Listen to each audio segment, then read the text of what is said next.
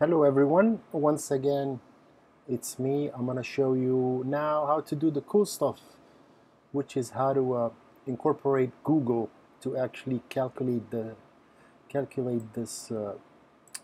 distances for you. Okay, so how to do this? We're gonna go to Tools and we're gonna go to Script Editor right here. Let it do its thing, and there is this code available by Google. I'm gonna put it on the description again. So this code here, bring in it.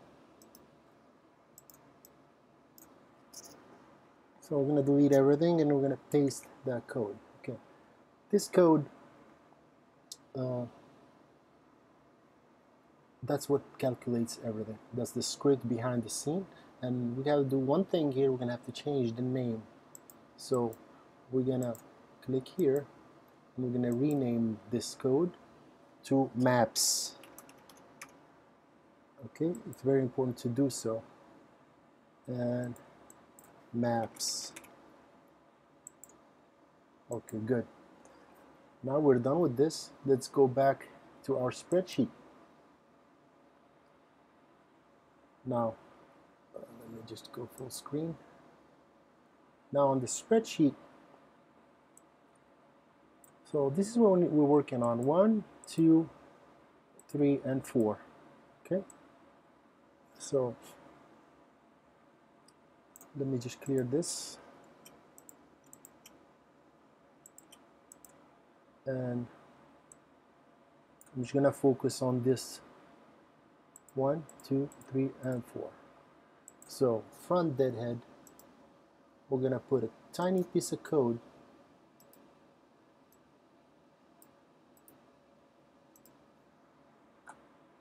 and we're gonna go here, we're gonna paste it. Okay.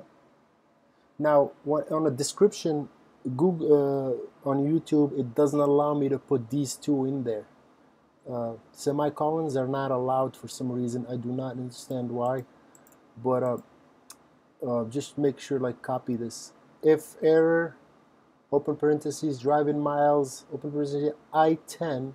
What is the I-10? I-10 is this location right here. Sorry. I-10 is this location right here. And to M10. M10 is this from.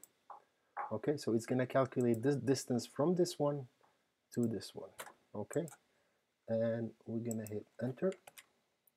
We did that. Now the loaded miles are from the pickup location to the delivery, regardless of the deadhead. Okay, to do that, it's another piece of code, which is the same thing.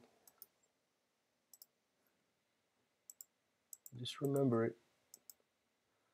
If driving error, driving miles from M10, which is here is M and here is sent from, and to N10. Okay, and that's it. We're good. Enter. All right, so we got these two good. Now all miles is pretty much everything with the deadheads and everything. So it's the same exact code again.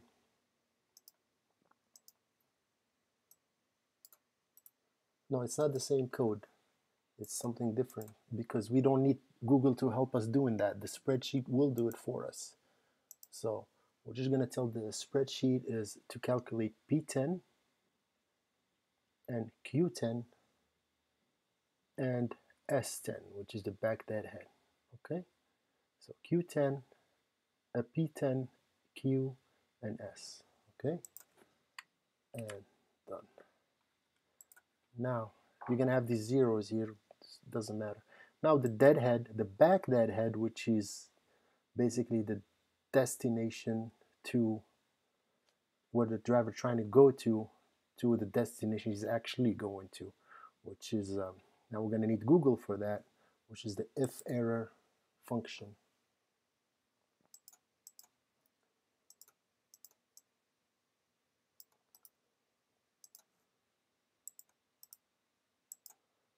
if error open parentheses driving miles G, which is the destination, which is this one, and 2, this one. So N10, G10 to N10, it's going to be calculated for us. We're going to enter, and I think we're all set.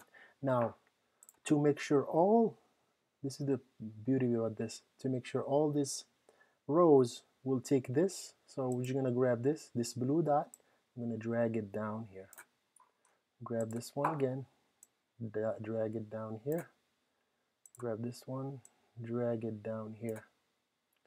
And grab this one and drag it down here. And we are pretty much done. Now let's test this. Pick up driver David. Perfect. He's empty at 8 a.m. in Chicago. And he's trying to go home to, what is home for him? Milwaukee. Okay. Milwaukee, Wisconsin. Okay, nothing's going to happen now till we actually find the load.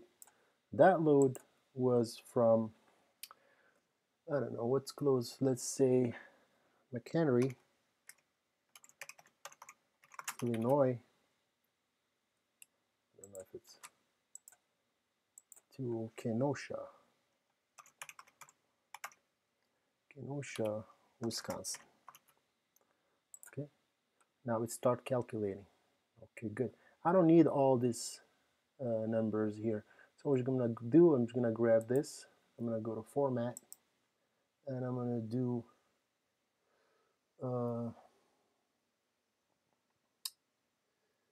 I know it's easy to do numbers, and you do more formats, or you do this one 0 right here.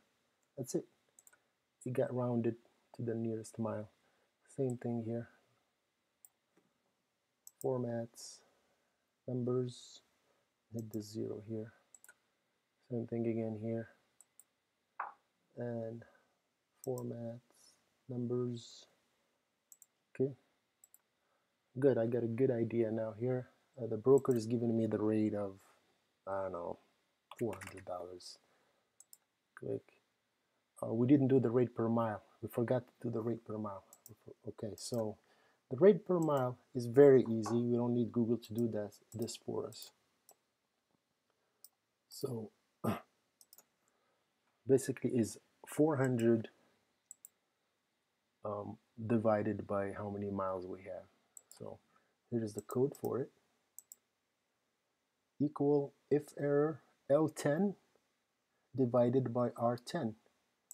Okay, I'm gonna hit this, and it's pretty much $3.04.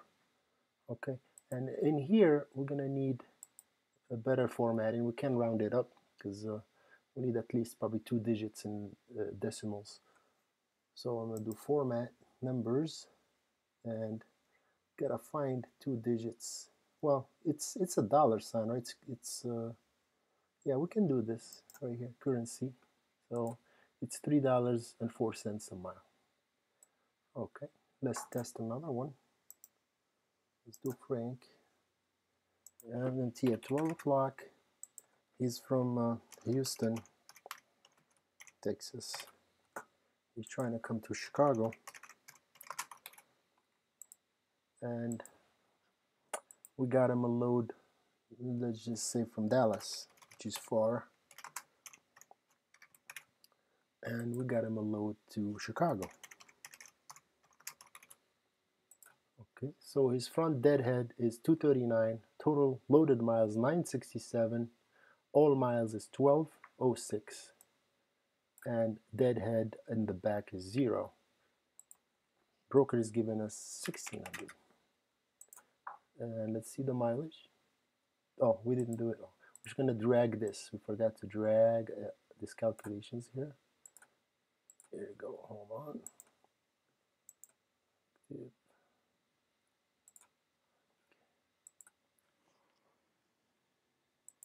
Okay, we did not get something here. Let me see. 11. L10, R10. and this is should be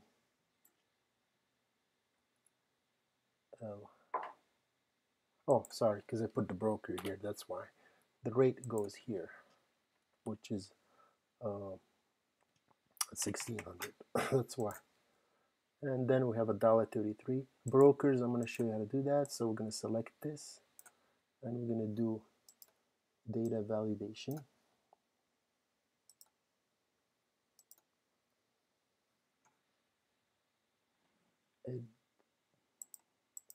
Data validation, and we're going to put list from range, and here we're going to go to data, and we're going to grab this brokers from here all the way, or we can do just grab this, put the sheet is data, and is H2 all the way to H1000. Okay, and that will save this. Let's go back to our worksheet.